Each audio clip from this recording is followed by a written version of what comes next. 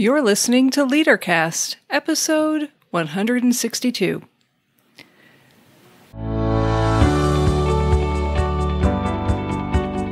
Welcome to LeaderCast, Transforming Missions podcast with Tim Bias and Sarah Thomas, providing you with insights and resources you need to lead a movement of Jesus followers. I really want to finish well.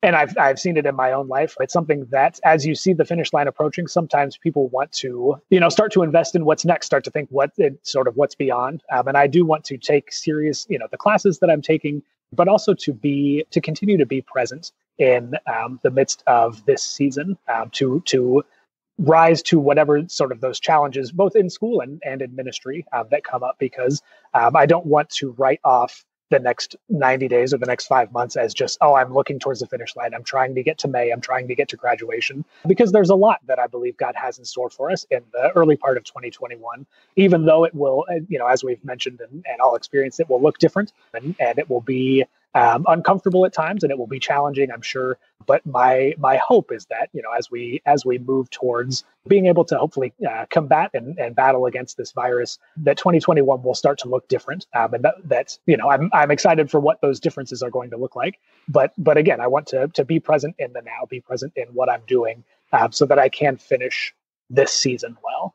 Today we're having a conversation with Jake Hinsey. Jake is a student, a spouse, a friend, a son, a youth minister.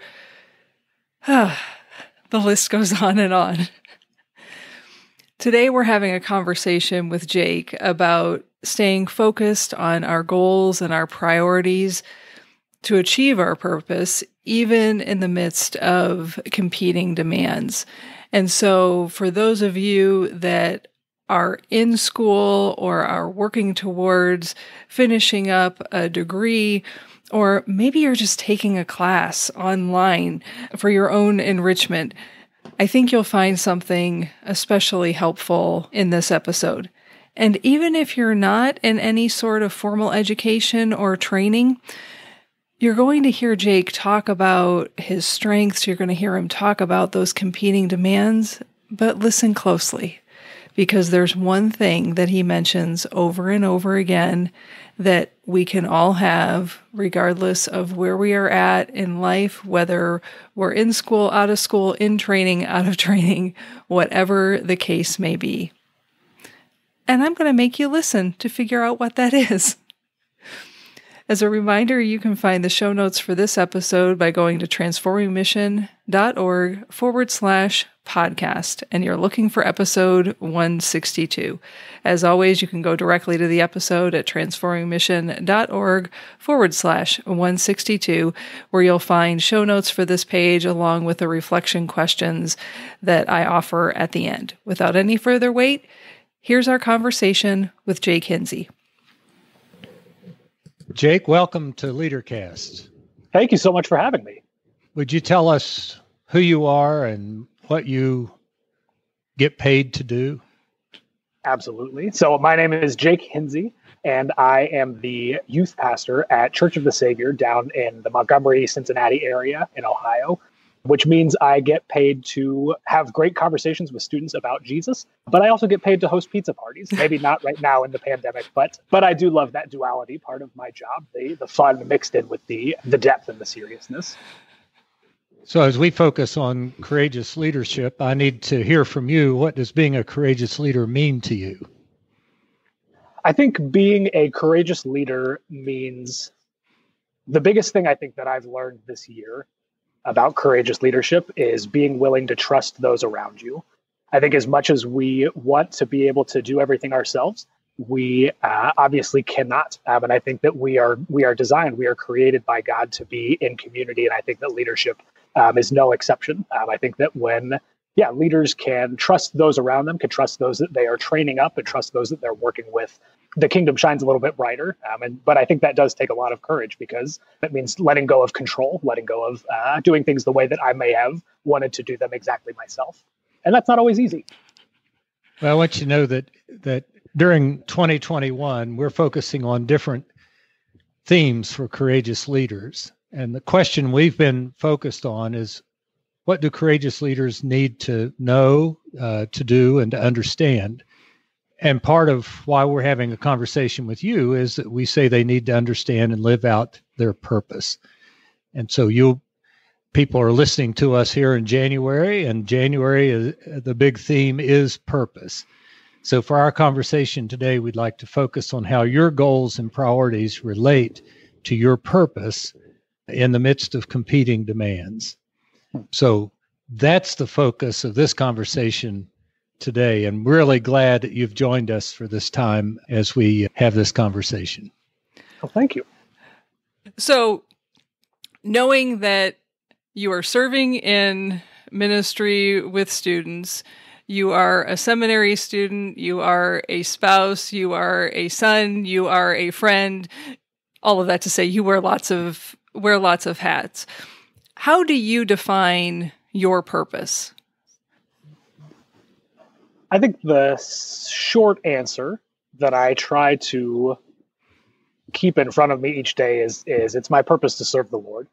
And whatever that means for the day, whatever that means for the moment, my hope is that I will be prepared for that. And that I think that leads into ministry as well, because as I guess in twofold, because I in working with my students, I want to serve to follow God's calling and sort of direction in what He's calling me to do and to be faithful to. But I also want to model that and to sow that into my students as well, that they should seek to follow God and to put sort of His leading as their top priority. Because I think from there that orders a lot of other things in life.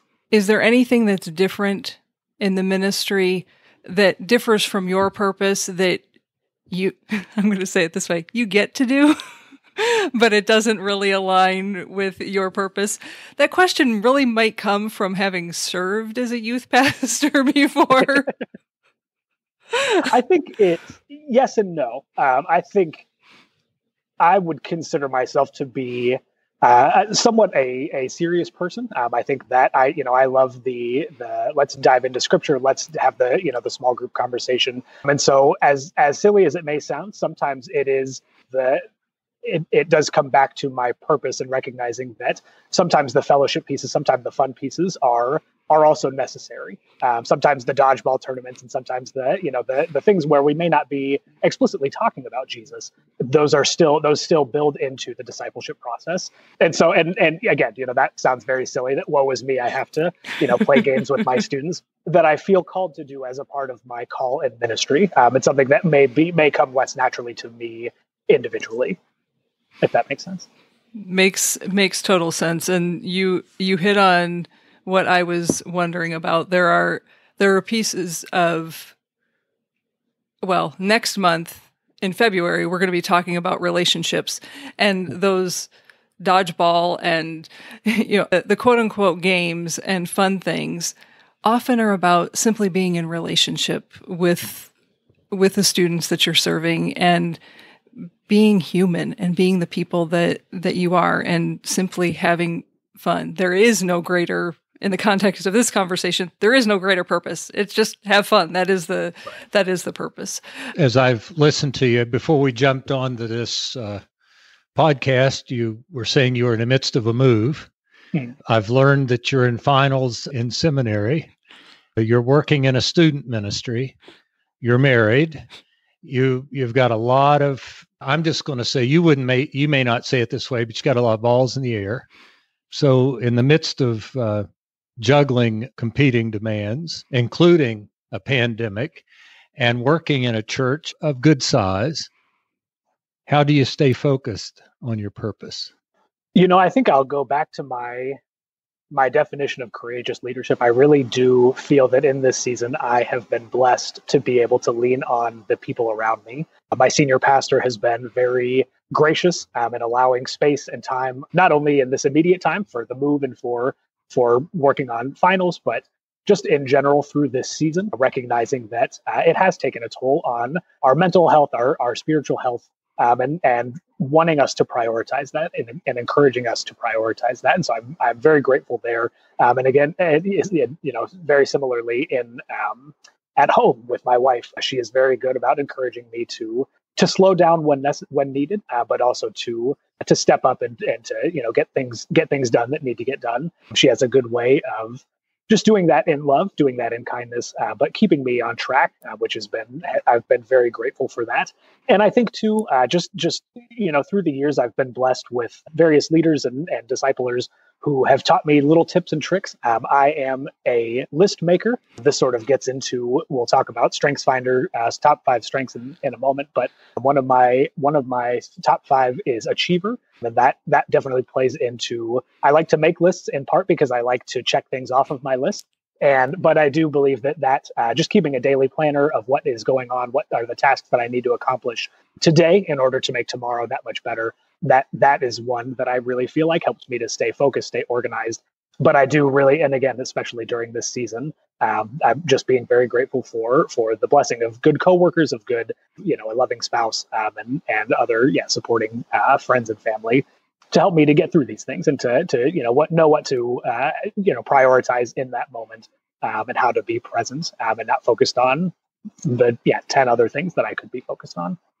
So before we move into those strengths, how do you help others stay focused on the purpose of student ministry? It's very clear that you can stay focused and you're depending on the people around you. So how are you helping others keep their focus in the work that you're doing? Absolutely. So I've been blessed, especially this fall, with a number of great youth ministry volunteers who have stepped in. We shifted our way of doing our typical Sunday evening youth ministry model, and broke it down into smaller groups, which required just additional leadership.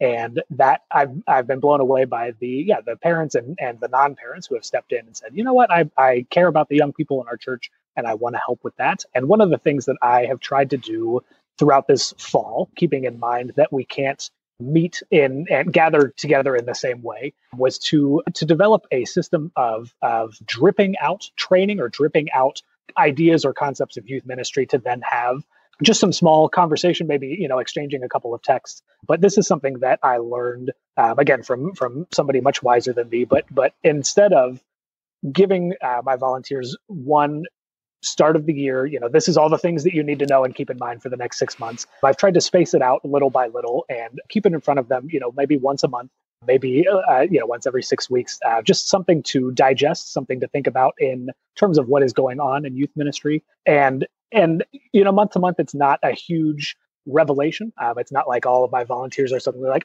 this is exactly how we're supposed to do youth ministry. But it has even already encouraged some good conversation. And I'm excited. I've been planning out just some strategic topics, sort of like what the two of you are doing here, to keep that fire stoked in my volunteers through this season. So you mentioned your Clifton strengths, and you and I have had a conversation, gosh, I think it might have been 2 years ago now at this point, about your top 5. And when you pointed to your achiever and we're talking about lists, the question that I love asking folks who have that talent, who talk about making lists, is, do you ever add things to a list just so you can check it off after you've already done it? Yes, the first thing on my list each day is to make my list for the day.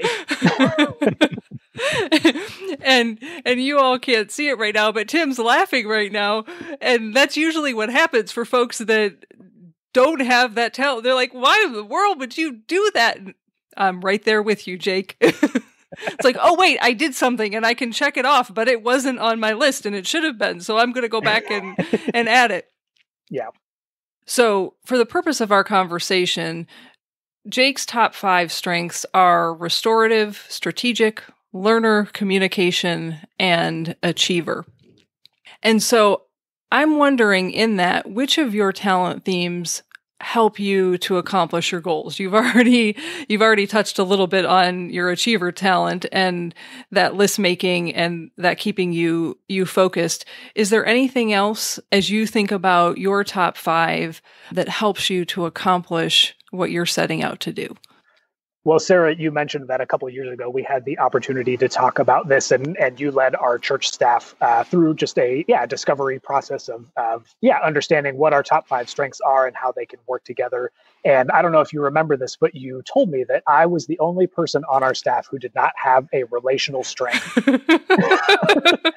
which was just, it was funny. I had done this a few years prior to when we had done this on our staff, and I had not seen the way it was broken down into the 4 categories.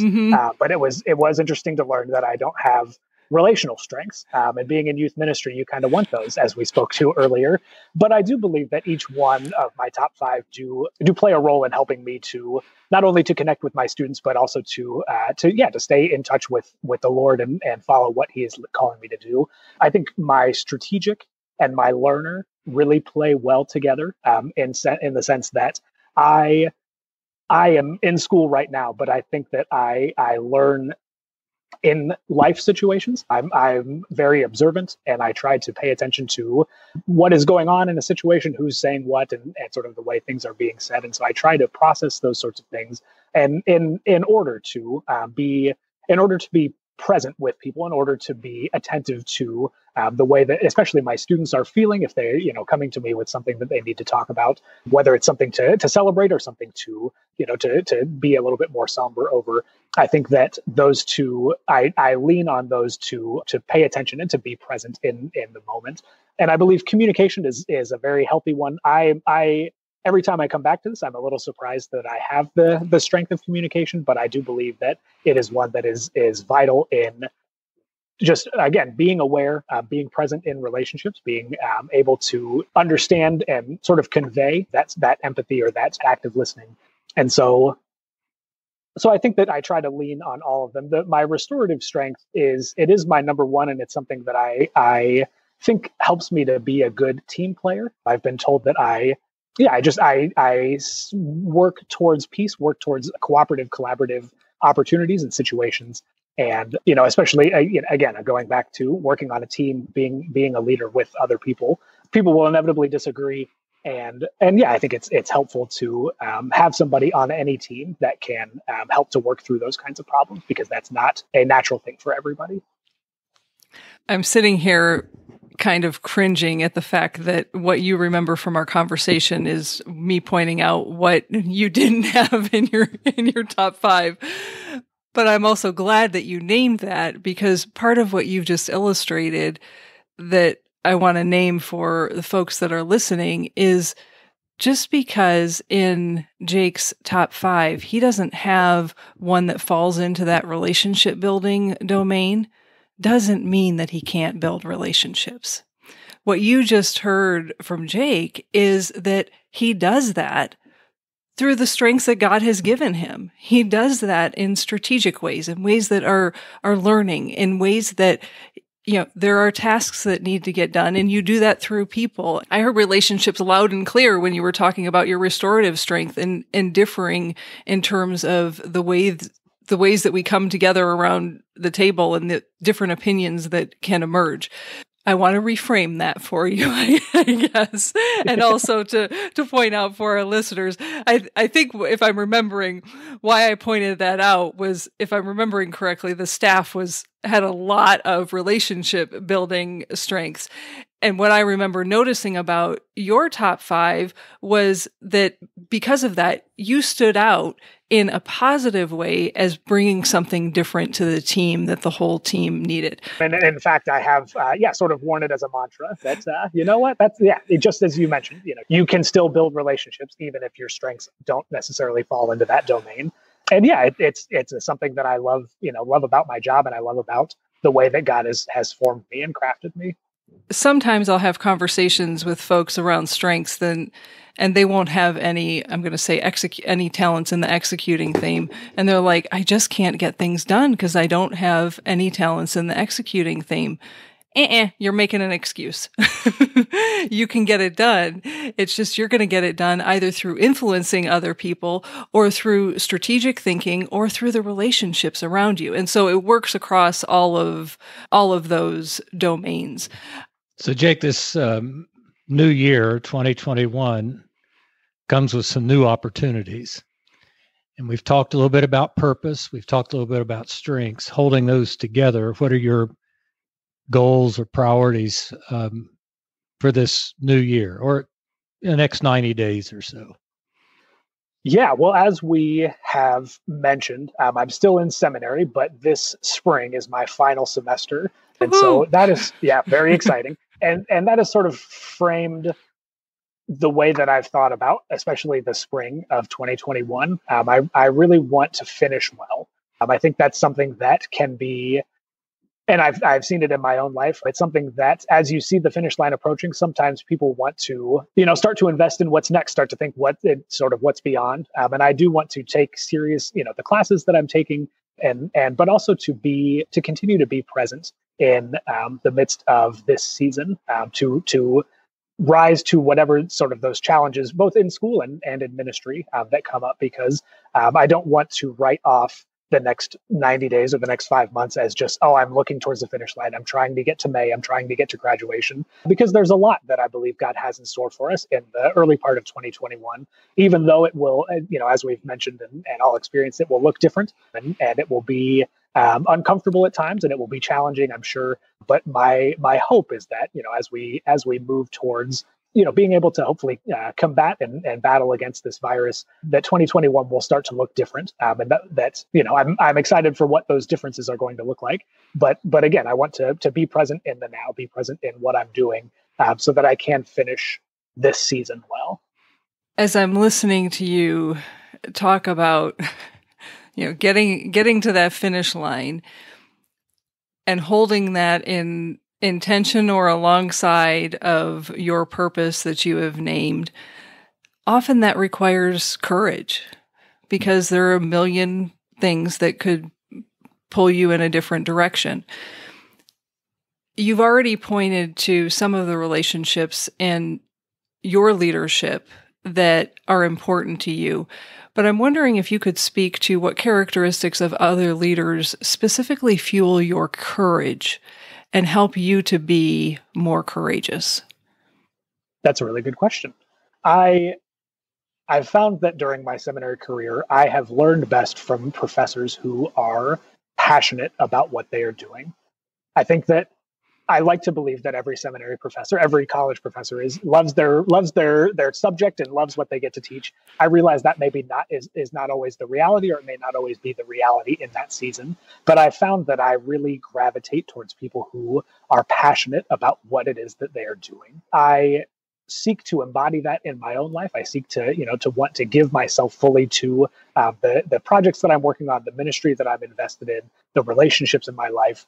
And again, from season to season, that looks a little bit different. But I do find that I am drawn to people who are live out their lives with passion. And even if that's a subtle passion, I don't think passion always has to be loud and big. I think that passion can be steady and constant and faithful. I'm even, just as I'm speaking right now, I'm reminded of Eugene Peterson's long obedience in the same direction. I forget exactly what the title is, but just that continued faithfulness, that's staying true. And in this season, that's a bit of what I've felt called to. As we have adapted and changed and moved online, recognizing that there are still base things that are important, that need to happen in youth ministry, that are beneficial for young people as they are growing closer to Christ. And those are the things I want to be passionate about. So Jake, you are intriguing to me because I'm learning from you. And so I'm grateful. What are some courageous decisions you're making right now? I'm hoping this is a courageous decision, but my goal, one of the things that our senior pastor has gifted us is the gift of some time away. She's asked each of us to take some time, not scheduled vacation or anything like that, but to take some time in between Christmas and New Year's, to step away. And my hope for that, what I hope is, a courageous decision is to unplug almost entirely, to be able to turn my phone off, to be able to turn my email off, and to truly be present with my wife and with our new puppy, and anybody else that we may be fortunate enough to be able to spend time with. But during that time, to truly unplug because I've found that even in times of rest, I've found that I'm on my phone more than I want to be, playing silly games or staying up to date on what's going on with Instagram or whatever whatever. And I don't love that in this moment, and I've found that I in order to really find rest, I really want to disengage, to unplug. So I'm looking forward to that. I am nervous. You never know what's going to happen, but I'm looking forward to that opportunity. I want the people who are listening to us to hear again part of what you've said, and that is part of your courageous decisions means that you're going to find some rest, that you're actually going to disengage from some of the technology, the electronics, and give yourself a chance to rest. That is truly a courageous decision in my estimation. So thanks for bringing that to our attention. Thank you, Tim. Yeah, the number of people that I've been in conversation and we've had conversations like this with that have talked about, simply being exhausted, and they might not use the word exhausted, but tired or worn out. And yeah, you reminded folks that, rest can be a courageous decision. So last question for you before we jump into the rapid fire questions. What do you celebrate God doing in your life or leadership in the past 3 to 6 months? Well, I feel like I just keep chirping on the same thing, but I really, really, really been grateful for the support and the willingness of my youth ministry volunteers as things were changing, rapidly this spring and this summer. We, like many other youth ministries, had to pivot and cancel a mission trip that we had planned, a couple of trips actually that we had planned for the summer. But with the help and support of some of my volunteers, we were able to craft a safe way to do a local youth missions week, which I think was a big win in a lot of ways for our students, and especially for our seniors, our graduating seniors. There was an opportunity to celebrate them in a meaningful way at the end of that week that I think was really good, especially for people who lost a graduation opportunity. And so I really want to celebrate them. I can't say enough good things about the support that I've received from my volunteer leaders. And I think too, just the way that God continues to move, the way that God continues to show up. I don't know that I ever would have been able to consciously verbalize this, but I was worried when we shut down that things were going to shut down in a lot of ways, and in a spiritual sense. And I've been very grateful to be so wrong about that, and to see the ways that God has been moving in my life and in the life of my wife, who's been stepping into new ministry opportunities as well, and in the lives of my students, just watching students who I've known for going on 5 years now, who are now driving and progressing, thinking about college. It's just been very neat to see that that we are still moving forward, that God is still moving in the midst of what we are doing. I promise you I won't title this episode "Grateful to be Wrong." But there certainly is joy in that. Are you ready for the rapid fire questions? As ready as I'll ever be. These questions, I promise you, are intended to be fun, another opportunity for our listeners to hear from you and get to know you a little bit in a slightly different way. Okay. This is a good one for someone who works with youth. What's your favorite snack food? Oh, Sour Patch Kids. Is there a specific Sour Patch Kid that you like over the specific flavor in the package? I don't think so. I was excited when the blue one came, right? That's the newest gang or member of the gang, but I don't love the blue flavor, so that's underwhelming. But I love them all. Sour Patch Kids. That you are the first person that we've asked that question to that has had that answer. So, what do people misunderstand about you?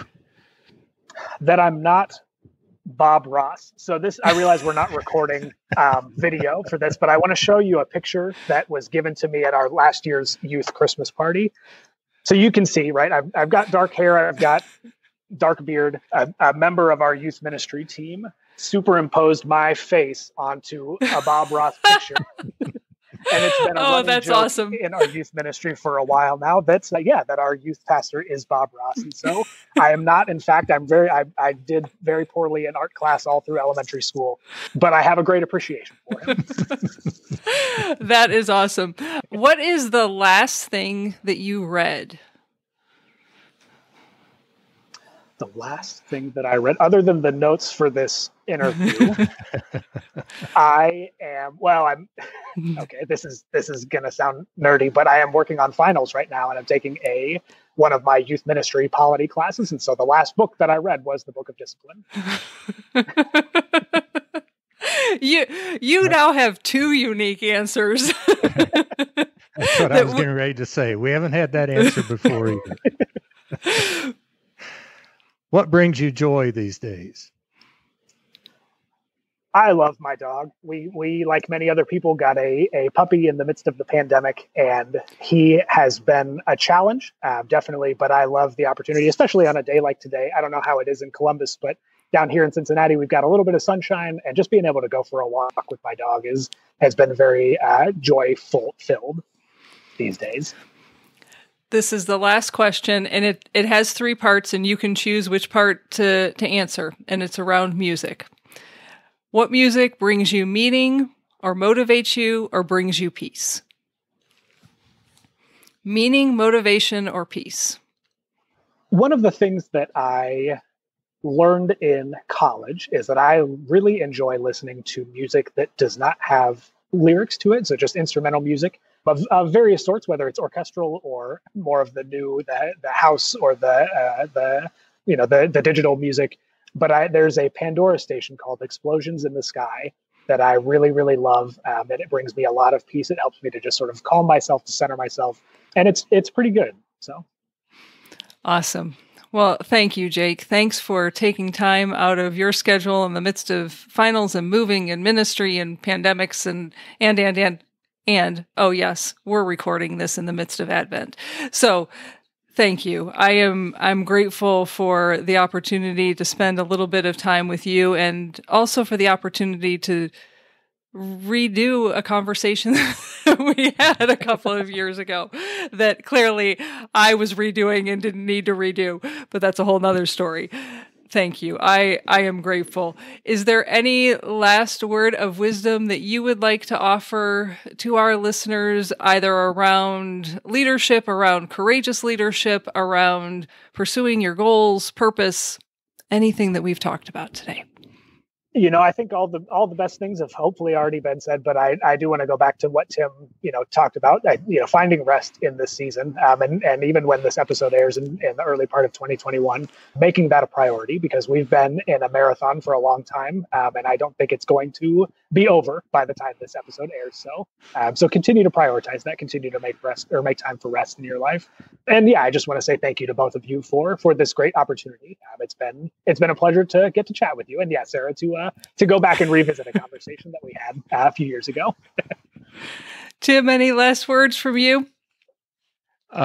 Sure. Jake, you're the most relational person I know that didn't come out in the relation quadrant of strengths. Well, thank you. It's been a pleasure and a joy to have you on LeaderCast today. And as I say to a lot of people, I've learned something today, and I'm grateful for your witness. So thank you. Thank you. Thanks, Jake. You got it, right? That one thing that we can all have that's really not a thing. It's the people around us. It's the people who support us, whether they're a team that we're in ministry with, whether it's your spouse, whether it's a dear friend, whether it's a family member. The people around us that help us to stay focused, who remind us our special gift that we offer to the world, and most importantly, who keep us focused on our purpose. So my questions for you to reflect on this episode and take some action, it's the same question. I'm going to ask it in 2 different ways. And of course, it's a 2-parter. The question is this: who are the people around you that help you stay focused on your purpose? And what is it that they do to help you stay focused. Maybe this week you'll reach out to one of those individuals and thank them. Thank them for being a part of your life. Thank them for being on this journey with you. Thank them for reminding you who you were created to be. And then I want you to turn that question around and ask yourself, who do you help stay focused on their purpose? What do they need from you to stay focused on their purpose? Perhaps those individuals you'll reach out to this week and simply ask them, how can I support you in staying focused on your purpose? There are your questions for this week. Once again, you can find the show notes for this page, including the questions that I just offered, along with the strengths that Jake named throughout this episode and some more resources that were mentioned throughout this episode. You can find it all on the Transforming Mission show notes page at transformingmission.org/podcast. And once again, you're looking for episode 162. And remember, who you are is how you lead. Bye for now.